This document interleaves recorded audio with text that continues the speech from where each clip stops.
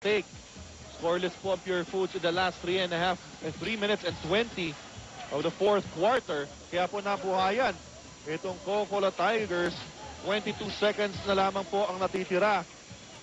And itong Coca-Cola Tigers, mukhang maganda pagkakataon para maging giant terminator nga. Those are the contributions of Alex Abagnos, 15 points and 12 big assists. At sila na ba makakaputol dito sa winning streak to open the conference, itong Purefoods?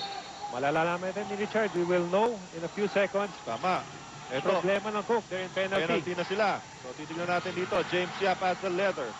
James Yap, Purefoods would like to go for the last shot of this ball game. James Yap. James Yap, diretso. James Yap, one fake. He goes up. Bang! Long two. Para kay big game, James Carlos Yap. Ano ba yun? Richard, back-to-back. Huge plays. Itong dalawang superstar na magkabilang koponan. And that's why he was the MVP 2 years ago. And look at James Yap, knowing the game situation, looking at the clock.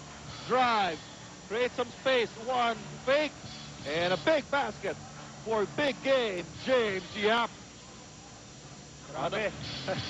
Another drive, another angle, eto. No problem. Actually, make pa nga siya, eh. Yes, no problem for our former MVP. Tiger situation. Okay. Go for it. Pero yan, Eddie. Okay, oh. Tingnan mo. Pero na bola. Okay. Okay, Eddie. Okay, Eddie. Okay, Ale. Ron. Ari. Happy face side. Okay. Okay. Okay, Eddie, Ale. Okay, Ale. You got this ball. If you try. You try. Right, I'm ready for the shot. Hey, alright, ito pong Coca-Cola Tigers. Actually, in that last play, pinapadouble ng coaching staff ng Coca-Cola Tigers kagad ng early. Ito si James Yap. Pero hindi sila nakita ng kanilang mga players. Kaya yun, nagresulta sa basket ni James Yap. Ngayon, Coca-Cola Tigers, with this big possession, a chance to tie or win this ball game. Cabagnot, diretso. Cabagnot, shoots a three! Off target! Tingnan natin, ha? Wala na pong oras dito. At yan na po. Nagyayakapan na. Ito mga players ng Purefoods, PJ Giants. And Coca-Cola Tigers asking for a second in the clock. Pero the referees now decided. Tignan ulit natin dito. Ito si Alex Cabagnot. Fading away. And wala nang oras doon. Kaya naman, ito pong Purefoods, TJ Giants will march on to get their 6th win against no loss.